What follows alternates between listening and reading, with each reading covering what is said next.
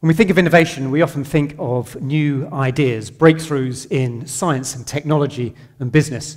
But sometimes I think innovation means we need to look at existing ideas and just rethink them for a new age. And the idea I want to talk about is our relationship with nature. And I think this is especially important because now we are an urban species. Over half of humanity lives in towns and cities, and none more so than us here in Singapore, living as we do in the most urbanized country in the world. Before I go on, I should say, given the advice I give to students about plagiarism, is that none of these ideas are particularly new or original. The innovation perhaps will come in how I frame them for you, but more importantly, what you then go and do with them. The concept I want to look at is environmental stewardship. Environmental stewardship is a concept that actually appears in the guiding statements of the institution that where we are today. The UWCSEA has a stated ambition to be world leaders in environmental stewardship. Yeah, not just good, but world famous. And I think if we are the people that people are going to come to for advice, for guidance on this, well, we better know what we're talking about. And we think we know, yes? We think stewardship is about caring for the environment, protecting nature to hand it on for future generations, saving the earth. President Obama at the recent climate talks in Paris said that this was humanity's last chance to save the planet. The language is familiar, isn't it? It's accepted. And if the language is not enough, then how about the visuals? Behind me, if you type in environmental stewardship to any image search, this image comes up more often than not. It shows, doesn't it, the caring human hands looking after gentle, fragile nature, that delicate seedling waiting to be planted. Here we are, saving the earth with our expert gardening. And with the offering hands, it seems to suggest, doesn't it, that we are a gift to nature. Here we are, generous humans, giving a gift to nature. But language and images are one thing. To actually know something, of course, you've got to do it. You've got to really feel it. And of course, for many of us in Singapore, that's a rare chance to be able to do that. Not this morning. You're going to do it. And for this exercise, you're going to need two things. You're going to need a seed, and you're going to need a seedling. And if you look under your chair now, you should find a little red seed and a seedling. So can you look under the chair now?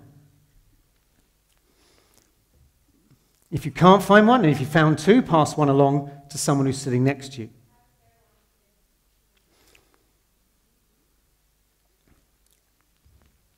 What I want you to do is, I want you to ignore the seed for a moment, just put it somewhere safe in your pocket.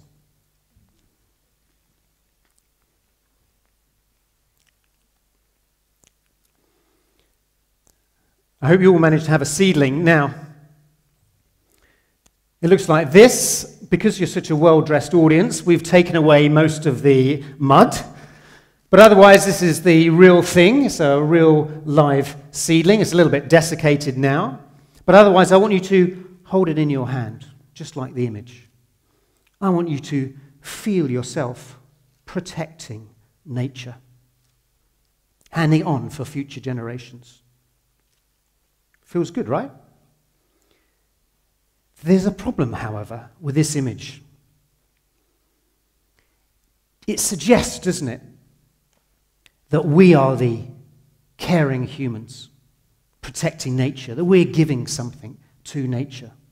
And I think this idea needs some innovation. In fact, I think it needs more than innovation.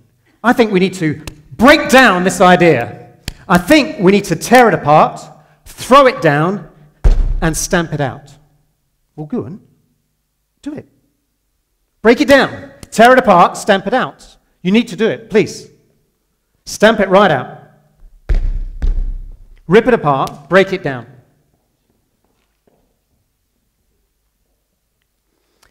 I'm guessing you might feel a little uncomfortable with that. But let me reassure you, this plant It's just as natural as any other plant, but it's a weed. And this weed was found in our rainforest nursery, which we have on campus. And this weed, if we'd have been allowed to live, would have grown, seeded, and spread even more weeds, and choked to death the baby rainforest seedlings that we're trying to grow, the critically endangered rainforest seedlings that we're going to go. So, rather than feel uncomfortable, just congratulate yourselves for doing your bit to save the tropical rainforests this morning. Well done. And weeds aren't the only other thing that nature throws at us. Nature, in the past year, has given us droughts in Singapore. It's given us fungal diseases. It's given us bacterial diseases. It's sent down plagues of insects to eat our baby trees. Nature is a killer. And if nature thinks murder's all right, I think it's about time we taught it a lesson. So this seedling and all the other seedlings you've brutally murdered here this morning are going to end up on our campus compost heap. Well, they'll rot down to provide fantastic nutrients and compost, which we'll deliver to our campus vegetable gardens, which are used to grow some superb organic herbs, which have featured on the menu of Singapore's hottest new dining establishment that you've just heard about, Shen Lee's Fresco Restaurant. You weren't expecting that, were you, weed? To which nature would reply, well, actually, yes. That's what happens in nature. Things break down, and the carbon and the nitrogen in this just goes and finds somewhere else, in our case, more useful, in our gardens. But of those of you still uncomfortable with herbicide as access to knowledge, maybe we need something else, a different way of knowing. And all innovation relies on imagination, seeing something that's not right in front of you. So I want you to engage your imagination now. I want you to imagine you're a satellite orbiting Earth. Close your eyes if you need to. You're one of those Google image type satellites. You've got a big camera attached to you. And as you hover over Earth, you're positioned over New York City. So in the frame of your lens is New York City, just the surrounding countryside. Imagine what your lens sees. You may just be able to pick out skyscrapers and freeways and parking lots and industrial estates, endless suburbs. But if you zoom out a bit and you miss that detail, what is the color that you see looking down on New York City? There's one predominant color. What is that color? Picture it in your lens. Are you getting grey? Big mass of grey. Maybe a tiny little strip. Central Park is there in Manhattan of green, but otherwise it's pretty much all grey. And I want you to imagine now that you have another lens on your camera, and a lens that allows you to go back in time, not just a few years, but 50,000 years. So can you just, in your imagination, switch your lenses now?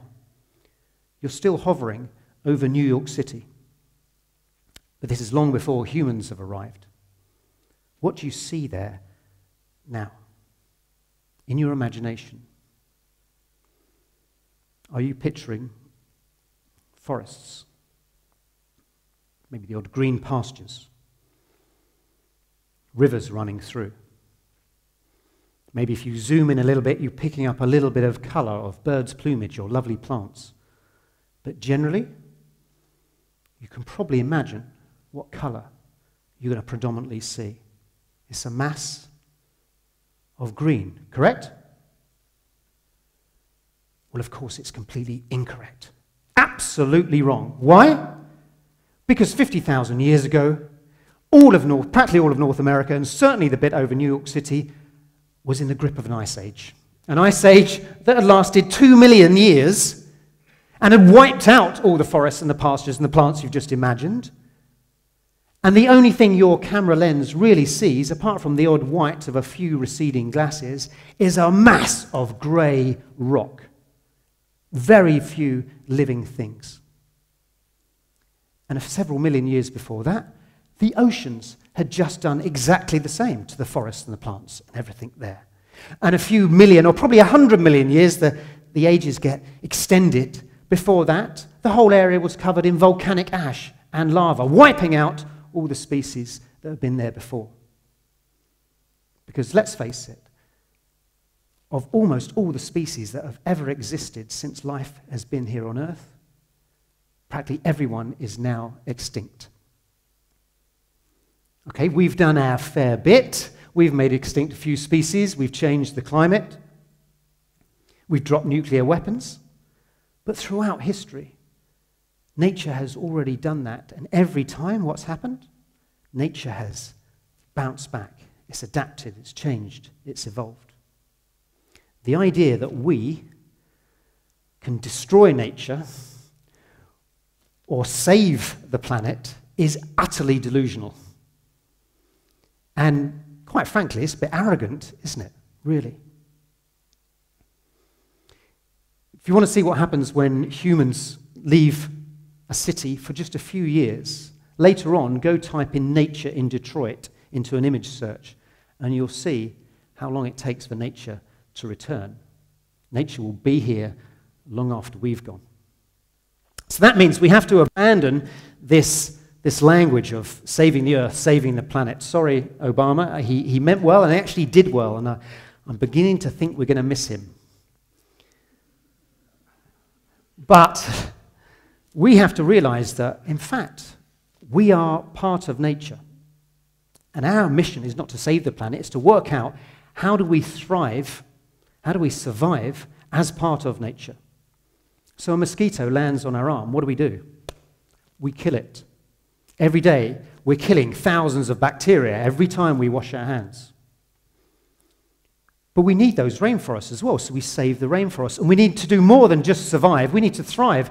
So what do? We spend millions of dollars protecting tigers, which is a good thing because it's good for our soul, isn't it, to know that we've protected something so fierce and dangerous that wouldn't think twice about killing us, but we've managed to do that and protect it. So that's a good thing. How do we work out then what to do? How do we work out what's our place in nature? Well, luckily, nature has allowed us to do that. Because nature has evolved the most complex living organism on the planet, which I'd love to say is a tree, but these are just the largest living organisms on the planet. The most complex is, of course, the human brain.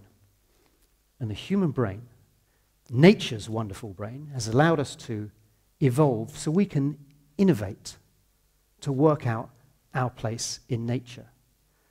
To innovate so we can adapt, we can evolve. So nature is not just our little child or our enemy, but in fact nature is the way we live, adapting and evolving. I want to give you an example.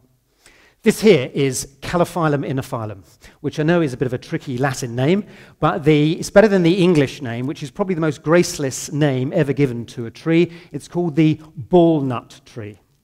I know, right? But it's that ball-shaped nut that when pressed gives an oil so rich it was used in Pacific Islands for lighting oil when there was no other fuel available. Later on in the Pacific War in 1940s, they used the fuel to put in generators to power radios during the war. And more recently, it's just been certified as a biodiesel for vehicles in the USA. The oil has been used for varnish, it's been used for waterproofing, it's been used for a dye, it's been used to treat eczema, it's been used for rheumatism. In fact, it's got so many medicinal properties that biotech scientists have now isolated a compound in the nut called a coumarin that has potential as an antiretroviral treatment for HIV sufferers. We've got about 6, 7, 8 specimens of these on campus, and we mainly planted them because, well, it was indigenous and we like the leaves. But through nature's innovation of our brain and our acute observation of nature, we just may have found a cure for our energy problems and a cure for one of our deadliest diseases. And that solution is growing right around us now. I want to give you another example. And for this, you'll need your seed. So could you take out your seed now? And I want you to hold your seed in your hand, like this.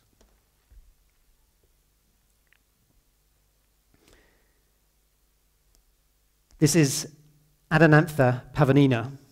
You might know it as a saga seed. It's quite famous here in Singapore. Like the calophyllum, it has a myriad of properties that we haven't got time to talk to you about today, but you can go and look them up. And even with the calophyllum, the nut was just the only thing. I didn't even tell you about the bark or the leaves or the flowers and what they could do. So let's just look at our seed, our saga seed. And I'll only tell you one property. So just hold it in front of you, look at it, admire its bright shininess. But more importantly, feel its weight in your hand. Because the property of this seed, any 4 of these seeds in your row, in this room, anywhere around in Southeast Asia, weigh almost exactly 1 gram.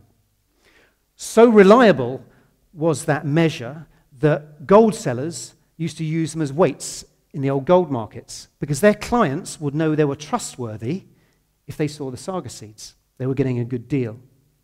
So the seed itself sort of came to represent value. And here in Chinese culture, of course, being bright red really helped that notion, isn't it? Red is fortune, it's love, it's wealth.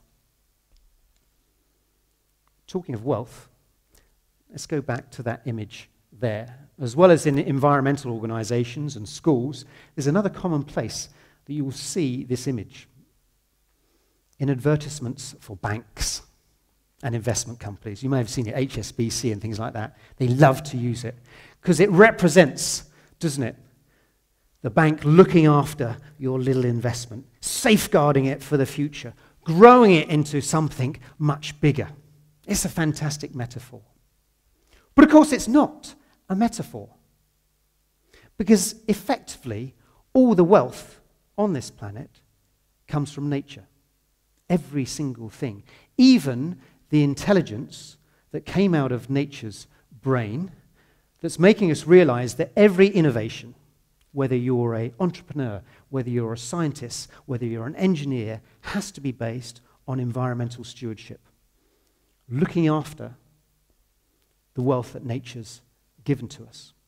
Nature is our gift, and this seed is your gift. So what are you going to do with your gift? Are you going to plant it and grow a seedling of a saga tree like we did here in Singapore? Are you going to turn it into jewelry, collect a few more? Some have made them into most beautiful jewelry.